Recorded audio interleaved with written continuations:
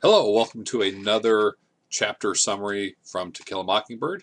We are going to look at chapter 22. This is the trial aftermath. And we have the walk home after the trial. Atticus had put his shirt back buttoned up, put his tie on, had his vest all fastened, had his coat on. He's back to his usual self on the walk home with Scout and Jem. So he's trying to put on a good show. He's trying to be who he was before, I guess. Jem said something to the effect that it just wasn't right. And Atticus was like, yes, it is not right. And I think that was all they talked about. They didn't talk about anything on the way home.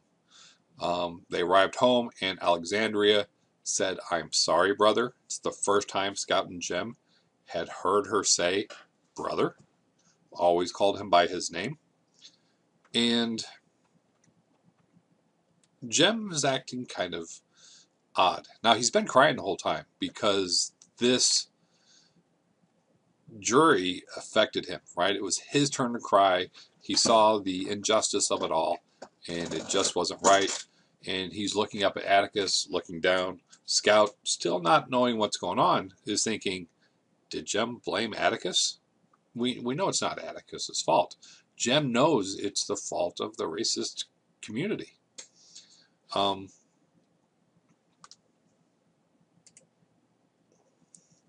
Alexandria asks if Jem's going to be okay. Atticus is like, yes, he will be. And they discuss the kids going to court. And Atticus was okay for it. He's like, Maycomb is their town. Okay? They grew up in it. They might as well see all of its goodness and ugliness, I guess. He's not trying to hide anything. If that's one thing about Atticus, he doesn't hide anything. He is the same in court as he is in home, as he is on the street. There is nothing to hide from him. And Jem asks let how could they do it? And Atticus's response was, I don't know. Let me read this to you. In this book, it's the top of page 213. It's about a page into chapter 22. Jem asks, how could they do it?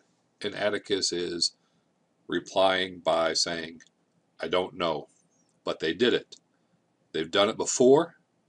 They did it tonight, and they'll do it again. And when they do it, seems that only children weep. Only the children cry.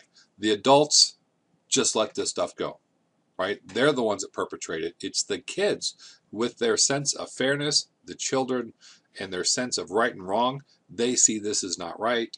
Only the children cry. We had Dill crying earlier. We have Jem crying now. Scout's not quite old enough to understand, it seems. And then Atticus goes to bed.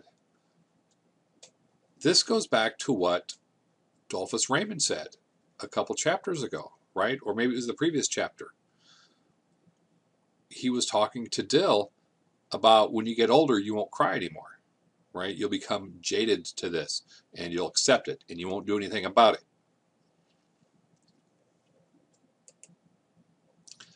So he goes to bed, and the next morning, they go down. Atticus is in the den reading his paper, and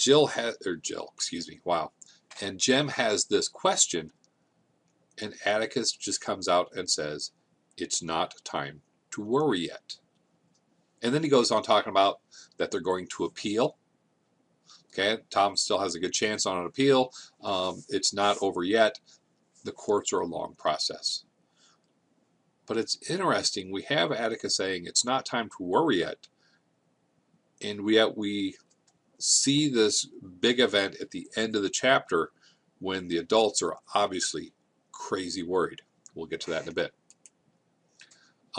They go in for breakfast, and holy cow, they're having a better breakfast than the president in the White House. They got a chicken from Tom's father. They got rolls from Estella, the lady at the hotel. And in the kitchen, there's just pork and hams and grapes and just all sorts of gifts from the community to thank Atticus for trying. Remember the Cunninghams? They didn't pay Atticus with money. They didn't have it. So they gave him gifts of food, walnuts, pecans, firewood, whatever they could give him, they did. And here, people in Tom Robinson's community are so grateful what Atticus did, they're giving him gifts. And Atticus told Calpurnia to relay the message, never to do it again. Times are too tight. They can't afford to be giving up this food. And Atticus cried over this. He was so stricken with the joy and the gratitude that they had for him, and he probably realized his failure. He did not do what he should have done, and he didn't eat the food, right? He thanked them for it, and that was it. He couldn't eat it because in his eyes, I think he failed them, or he might have thought he failed them. So he didn't eat it. Dill showed up and ate his breakfast for him. And we go outside, and we have Miss Stephanie Crawford out there, the town gossip, and she's got to get going. Aunt Rachel was yelling at Dill for going to the trial. Stephanie Crawford got into it, and the adults are going around town, and they're talking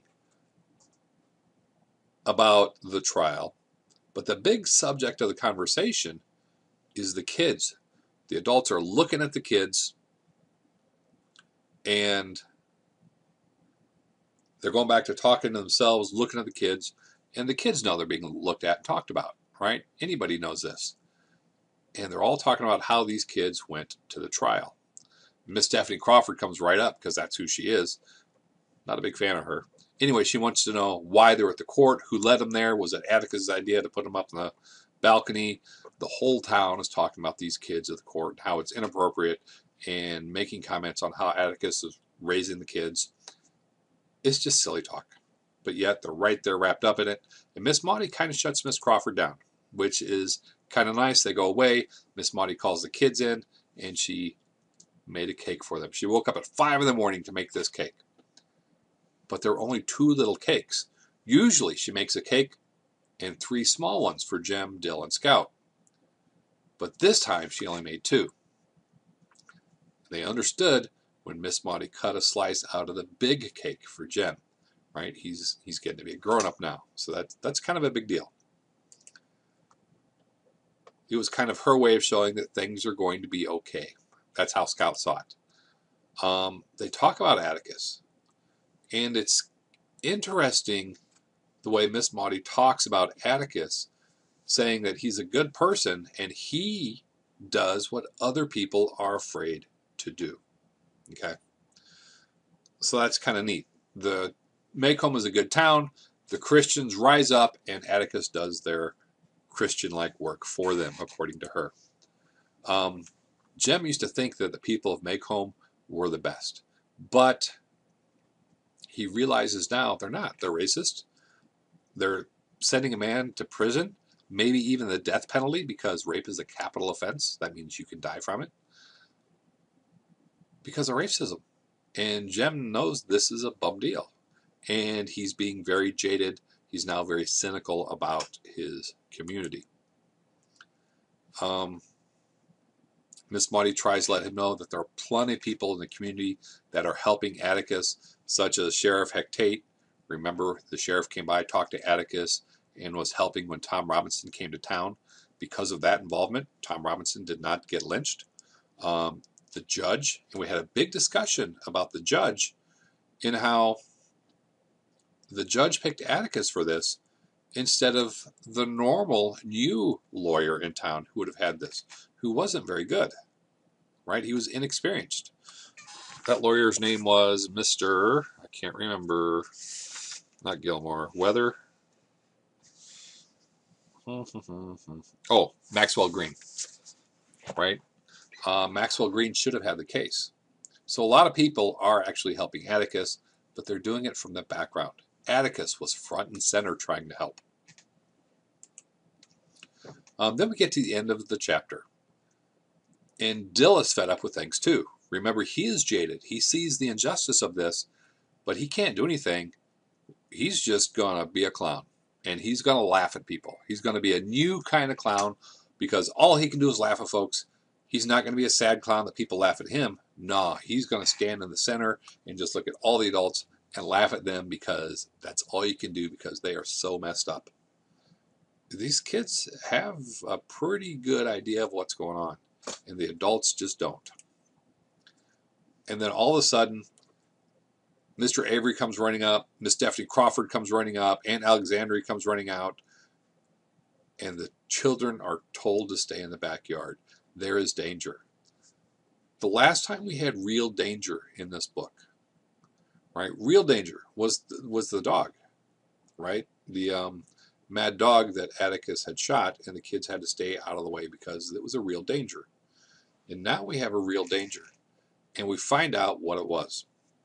That Bob Ewell threatened Atticus, stopped him right there on the road, spit in his face, and he swore that he was going to get Atticus if it took the rest of his life.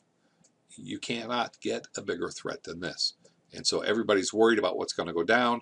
They're protecting the kids, and that's where we are. That's where we are at the end of the chapter. So that's the immediate aftermath that night and the next morning after the trial. Until next time, I'll talk to you later.